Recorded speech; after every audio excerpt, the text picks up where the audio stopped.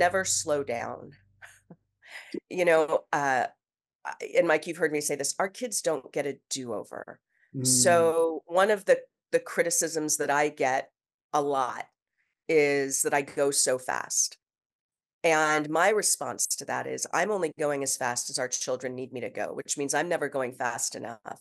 So my question is, when are you going to join me?